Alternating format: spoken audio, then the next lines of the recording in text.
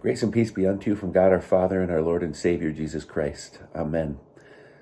Today is Monday, June 28th, 2021, time after Pentecost.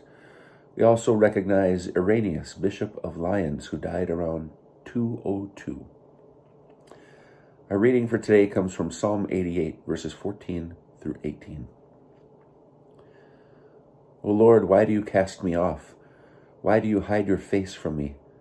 Wretched and close to death from my youth up, I suffer your terrors. I am desperate. Your wrath has swept over me. Your dread assaults destroy me. They surround me like a flood all day long. From all sides they close in on me. You have caused friend and neighbor to shun me. My companions are in darkness. Let us pray. Hidden God, life with trauma and stress so often keep us from seeing your face.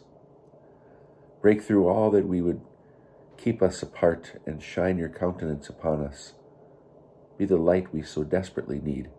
We pray this through your Son, Jesus Christ. Amen. Be blessed. Be a blessing.